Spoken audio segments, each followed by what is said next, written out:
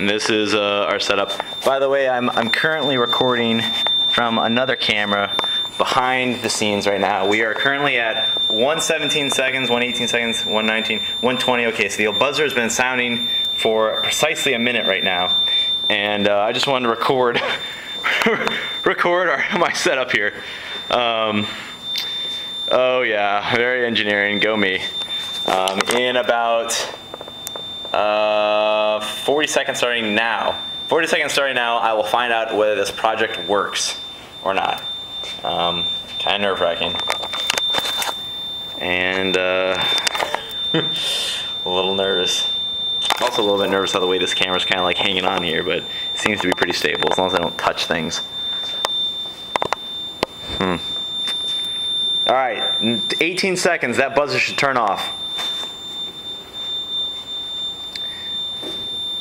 In 10 seconds. Ooh, okay, so that was about 5 seconds too soon, but that's still within our window, and I'm not going to complain. To tell you the truth, it might also be because we're not getting a true full 5 volts from this chip.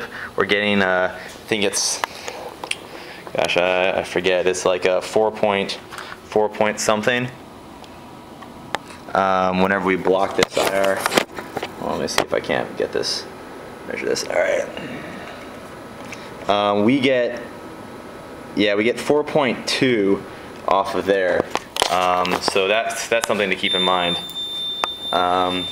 Okay, and it could also be because our capacitors weren't fully discharged. I'll have to look into that, but it works. I mean, we're within 5 seconds, which is within 10% of 2 minutes.